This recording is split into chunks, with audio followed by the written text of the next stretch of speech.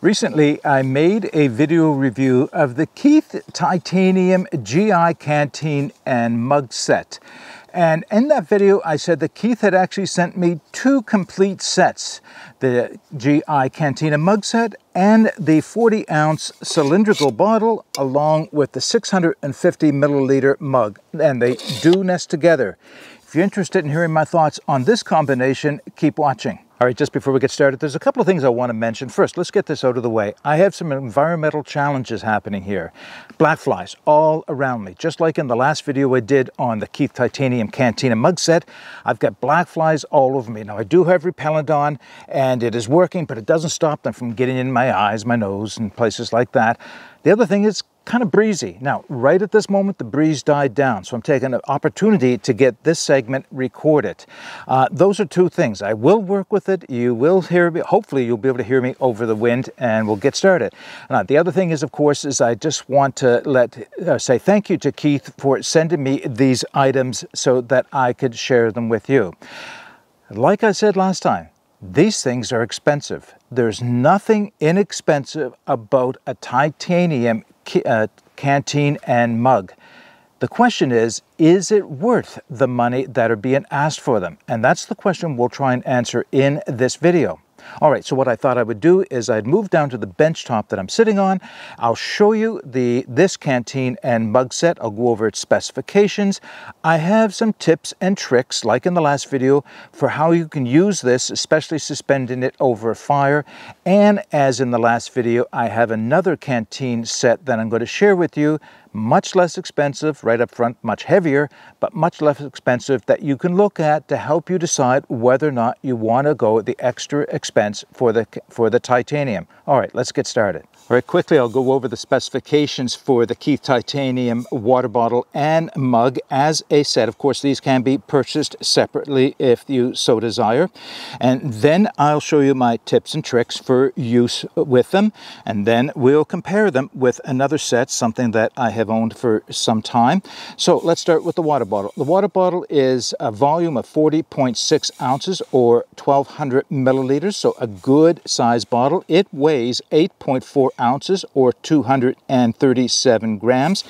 The mug is a 22 ounce or 650 milliliter mug, and I did measure, and that is right up to the very top. So functionally, 2 cups of water, 500 mils, probably not much more than that you're going to put in here. But the weight for that with its lid is 3.5 ounces or 98 grams. That means that the set together, if that's the way you want to carry them, comes in at a relatively scant 11.8 ounces or 335 grams. So lightweight for sure. Quickly, let me show you what else came with this, and then we'll start talking about each of the items individually. So this is the carry pouch for the water bottle, and simple, again, very simple. I mentioned in the previous video for the GI Canteen that the complaint that I had heard was that the quality of the carry case was not up to that of the bottle itself. And I differed on that in saying that the quality of materials and construction was very, very good. It was just so simple, so lightweight. And my thought was it met the design criteria for the set. It wasn't intended to be a complete all-in-one cook set with everything you could possibly carry, including the kitchen sink. It's a water bottle. I carry this around my neck like I do the military canteen, so I want it to be as light as possible. In fact, this one, unfortunately, won't allow me to carry the cup with it, and I'll share with you why in a minute. Maybe one of my few gripes on this. It's a nice, effective case. It has very, very thin foam padding inside of the double layers of nylon. It is sewn and constructed well. It has a drawstring at the top, which I am not sure why, because as you'll see in a second, there's no need for a drawstring to hold this bottle, maybe if you wanted to use a different bottle. The attachment points for the straps are made of titanium, and they will come off quite easily, so if you want to remove it, you can. Okay, so let's just insert the bottle, and I'll give you my comments on the sheath, and then we'll put it aside. So right up front, here is my first con for the sheath. There is no drain hole or little eyelet or anything in the bottom of this, not sheath, carry case, I call it the sheath. There is no drain hole in the bottom of that. Okay, so you don't expect to accumulate a lot of water, but here is the reason why I'd like to see one. This is such a snug fit going in that it actually is slow to put in because of the tight nature of it. It would be nice if there was a point right here for allow the air to come out. All right, not a deal breaker by any means, but it would have been just a nice little extra thought, make it easier. This actually is more of an issue trying to get the bottle out of the case. It actually starts to clap this. That's how snug it is. Now the other thing is, I do try to keep this relatively clean and free of creosote and tar, is that if you allow that to build up on the outside of the bottle, you're going to make it really hard getting it in and out because it'll be sticky. As I mentioned in the other video, when mine gets kind of dirty and dark and black, I just take it to the stream edge and grind it into the gravel to get as much off as reasonable. And then I dry it off and I feel good about it. So there's nothing sticky on it right now. All right, so let's put the case aside. Let's talk about the bottle. 40.6 ounces, that's a good size bottle. 1.2 liters. You know, that is a good size water bottle. The top on it is a little bit different. First off, it doesn't screw on like a regular water bottle. It's what they call a bayonet mount. And let me see if I can give you some close-ups on it. So right at the top, you'll see there are a rim and a gap as it moves around. And that gap will match up with the case, or not the case, the lid, where there are little bent over areas here. I'll talk about the silicone seal in a minute because that's actually a kind of unique feature. So the way you put this on is you put it on so that it slides there, you turn it, and it locks into place. However, if you continue to turn it, you can pass right past that lock and just keep going around. So what's the big deal there? Well, I've had this happen where I have put this on, took it past the locking point, and then the bottle leaks. So you just have to make sure that when you turn that on with that bayonet mount, you only go till it clicks and then stop. Don't go any further or it'll start to come off. All right, I mentioned the silicone on the inside. So this is how you're sealing the canteen against leaking, is with this silicone. What you may not be able to see in this, actually you might be able to see it, hopefully it'll focus in. Right in the center of the cap is a very, very small hole. And the purpose of that hole is to regulate pressure inside of the canteen. So if it gets very cold and everything starts to condense and shrink, for lack of a better term, it doesn't hold the cap on so tight that you can't get it off. Same thing as if you were to put hot water in this as it cooled down and it started to reduce in size, the amount of water, it can actually create a bit of a vacuum and hold a cap on, making it difficult to get off. This actually allows air, very, very little air, to move in just to equalize the pressure. So whether the items are very hot or very cold, you're going to have an equalization in pressure. But that hole is so small, so very small, that no water is coming out of there. It's just vapor, if anything. More likely just a little bit of air is coming out. All right, so there's the canteen. It is a wide mouth canteen, making it easy to fill up at stream side, making it easy to put a water filter in to fill up, making it very easy should it get dirty inside for it to be cleaned. So overall, I really like this canteen, especially like the volume of it. All right, let's have a look at the mug, and then we'll talk about them in combination.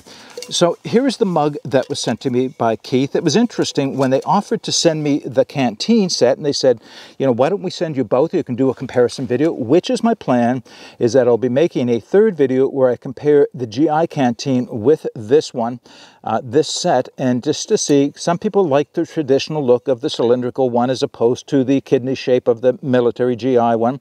So let's just talk about this for a second. The volume on this, as I mentioned, is 650 milliliters or 22 ounces, a very lightweight, butterfly handles on the side, very well construction. You get that same sense of quality you do from all Keith products. The lid fits on just nicely. It's just a little bit of looseness, so you don't even think that it's going to stay on if you turn it upside down, because it won't. It has a small triangular ring on top that is there for lifting it off, of course. Now, here is the one little gripe here. Do you know, a lot of the Chinese-made titanium mugs and lids and the like have the same type of a ring. You know, it's small. I'd prefer to see something bigger of a D-ring. You can stick a stick through there, the point of a knife, or use your fork to lift it off. If it's not too hot, you can grab it with your fingers. But here's the thing. Most of them have modified the attachment point to allow it to stand up. They have a little cutout right along the where it goes over the top of that triangular piece so that you can slide it sideways and have it stand up. This one, more often than not, falls down on me. So, you know, small thing, right? Not a deal breaker, but it would have been nice just now. It's standing up right now, but usually when it's not going to fall down on me, of course, because I'm recording, but most of the time that just falls over and I have to use the tip of a knife or something to pick it up. Again, not a deal breaker, just something to be aware of. Now, as far as the combination fit of the two together, there is a little bit of slack inside, but not too much. In fact, you don't really feel like you're wasting any space. I wondered if I could get a bandana around the outside of the bottle and slide it down the side just to keep the cup clean. No, I can't anyway. The bandana just makes it a little bit too tight. So it is, you know, just snug enough that way. One regret though, or one other con, I think I already mentioned this, is that you cannot put them in combination inside of the carry case that came with the canteen. But that's okay. I have a couple of other carrier cases for my more traditional sets, and that's what I will share with you in a moment. But before we do, let's talk about using this over a fire. So it is obviously not set up with a bail or anything for use over fire, but there is a few tricks very similar to what I did with the GI canteen that would allow you to suspend or hang this. So here is one trick, and that is the carabiner snaps perfectly in place. Would allow me to hang this down over fire, suspend it, albeit at a bit of an angle, but if you don't overfill the canteen, that's not an issue. It also allows me to use it as a pot grabber if I want to pick it up off of a fire when I've just shoved it in, or off of a wood stove, I can pick it up and pour it with this as a expedient pot grabber. It works very well. A couple of items here. I have to reach for one of these things. How about a pot grabber? Well, I carry a pot grabber with my other canteen set, and I use it on these canteens as well. Again, just an inexpensive Coghlan's aluminum pot grabber. Works perfectly for grabbing onto the canteen, lifting it out of the fire, and pouring my water into a mug or bowl or whatever else I'm going to be doing, like I will be doing today for lunch. Now, I tried this. This is the, what do you call them? Fish mouth spreader that you can get from Self-Reliance Outfitters and other places. Stainless steel fish mouth spreader that has been adopted into use on a lot of the Pathfinder pots and pans and mugs and the like. And usually it holds on well. You just squeeze it together, insert it into the bottle, and then you can hang it over the fire. It will work on this bottle, but to be honest, it doesn't take too much to pull it out. I don't think it's the weight of the bottle or the water that would cause it to come out. But if you gave it a nudge one way or another, it might come out on you. So I don't have the greatest confidence in the fish mouth spreader with this wide bottle. I think the bottle mouth is maybe just a little bit too wide, and the shape of the shoulders, just a little bit of an angle, mean that they don't get the purchase it does on other water bottles. But again, that's okay, not a deal breaker. Make your own. This is made from a single skewer that comes in a package of 8 from the dollar store. They are quite resistant to being bent out of shape. Takes actually a bit of work to make one, but it doesn't look like a fish mouth spreader, but it is designed to work with this water bottle, and it will hang it just perfectly, and I have no fear that this one is going to come out of the water bottle at all with any amount of water. So that's a second way of hanging the bottle over water. I just have a piece of bank line to help hold it together a little bit in my backpack. And the third or the fourth method, I guess I'll show you, again, very similar to what I did with the Keith Titanium GI set, was a toggle.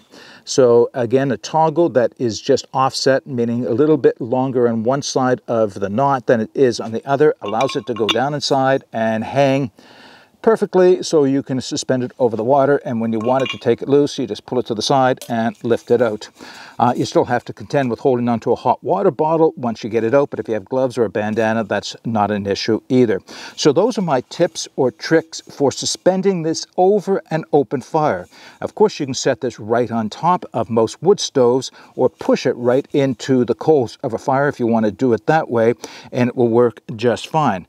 All right, let me set up for a second and I'll show you the alternative to this kit. All right, I also just took the opportunity to adjust the camera a little bit so that I can get it more in frame. So the case that I'm showing you is an inexpensive case that came out of China. It is identical to what is made by Condor. It's not up to the quality of a Maxpedition, but I think I paid like $6 or $7 Canadian for this, and I bought one in black and one in coyote. In fact, the coyote version of this one that I own is what I do carry the Keith titanium cylindrical bottle and mug in when I'm not bringing it out for video display purposes. So, you know, they're effective, they work. But what's more important is the contents of this. Oh, by the way, they thought of it, didn't they? They actually put the little hole in the bottom, so I guess there's no reason why Keith couldn't have done the same. All right, let's show you what's inside of here. All right, so to begin, I have my mug and it is sitting upside down on my water bottle. This is the GSI 750 milliliter mug, so it's identical in size to the one from Pathfinder. It did not come with holes drilled in the sides, and it did not come with a lid, so easy enough. I purchased a couple of the lids from the Self-Reliance Outfitters so that I could use them in conjunction with the GSI mug without purchasing a whole new mug set. By the way, shipping for anything coming out of Self-Reliance Outfitters into Canada as well as duty can be quite expensive, so that's part of the reason why I wanted to go with what I could purchase very inexpensively. Now I have something that I can use that same fish mouth spreader with to hang over the fire. So that's one advantage this setup has already over the one from Keith, is that I can hang the mug.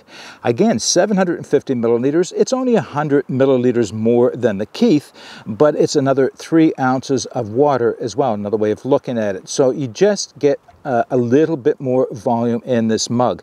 Problem with this one is, of course, is the weight. It comes in at 6.5 ounces or 185 grams, so literally twice the weight of the titanium one from Keith.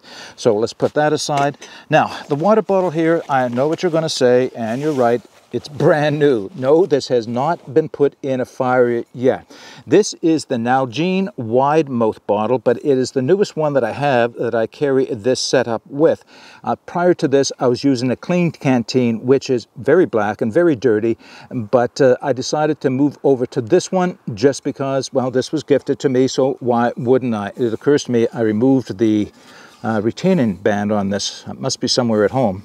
But I brought this out just for demonstration purpose. It still has the sticker on it, so a little bit embarrassing. No, this has not been used or put in a fire at all yet. But I wanted to do this as comparison. So the Nalgene Wide-Mouth stainless steel canteen comes in at 38 or is a 38 ounce volume or 1124 milliliters, so just slightly smaller than the Keith. But the weight is 14 ounces for the water bottle alone, or 396 grams. Again, twice the weight of the titanium water bottle, and that's significant. Now, I will tell you, if you ever get a chance to compare a Nalgene against a clean canteen, you'll discover that these are heavier than the clean canteen, but also they're thicker in metal, so they're a much sturdier canteen between the two. I don't know if you need to have one this heavy, this sturdy, but it's nice to know that if you're looking for one that you'll never have to worry about damaging, this would be the one to have as far as stainless steel goes. I have no fear of damaging that titanium one either. Again, one of the pros of titanium is it's so super tough. Okay, so those are the two items that I have with the weights. So the total weight of the package that I have, not including the case, is 1 pound, 4 8.5 ounces or 581 grams. Again, twice the weight of the Keith titanium setup. But it has a few advantages.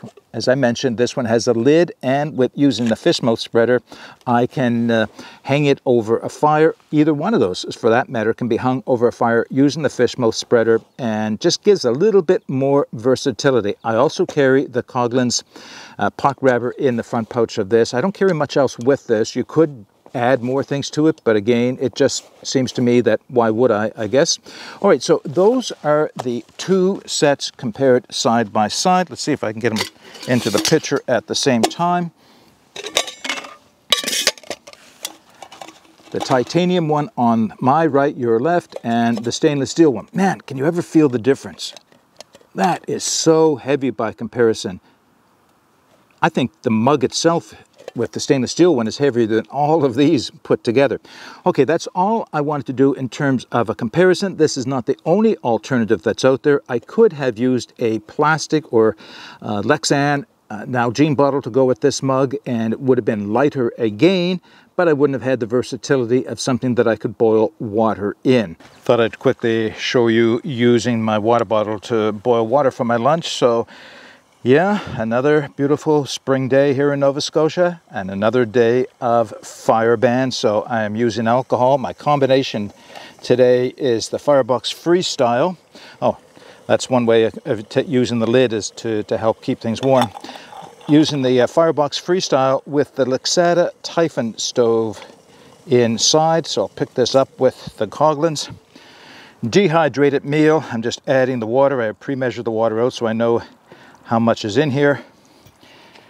I'm going to give that a stir, put the lid on, and let it set for a period of time. But I think in the meantime, I should be trying to get that put out to conserve the alcohol. I'm going to knock this off. Put that in. Good. All right, the stove is out. I'm mixing up my lunch. I'll enjoy this, maybe a cup of coffee, and then we'll close the video out. All right, a few closing thoughts on the Keith Titanium water bottle and mug set. So as with the first video regarding the GI Canteen and mug set, one of the questions that we're trying to answer here is this worth the money? What do you get for all that extra money when you purchase a titanium set? Well, there are some definite pros, but there are some cons to go with that. Pro number one, weight. Half the weight of a stainless steel setup. Now, yes, you could combine it with a plastic water bottle and come up with almost exactly the same weight, but you would give up some of the versatility of having a bottle not only very much sturdier than a plastic one, but something that you can boil your water in. So you get a little bit more versatility that way. The other thing is that this material is very, very, very tough. As I mentioned before, the titanium is every bit as tough as stainless steel. Some people will say that it is even stronger. Certainly for the weight of it, it is a very strong one. I have no fears that I'll ever damage this set in any way. Not to say that I couldn't if I really tried, but then again, I could with the stainless steel as well. Here's the other thing about it is titanium is non-reactive. It will not rust, and will not corrode. It will not get old and cracked. It will not take on flavors depending on what it is that you are putting inside it, other than water, of course. So it has that going for it. The quality of the construction is just top-notch. Now, there are other Chinese-made titanium sets. I can't speak to them in terms of comparison of quality, but Keith is without question known to be the leader in terms of the quality of construction. Now, not all is perfect. As I mentioned, there are a few cons for the two of these things. Very small, certainly not deal breakers, just something that you have to be aware of before you spend your money.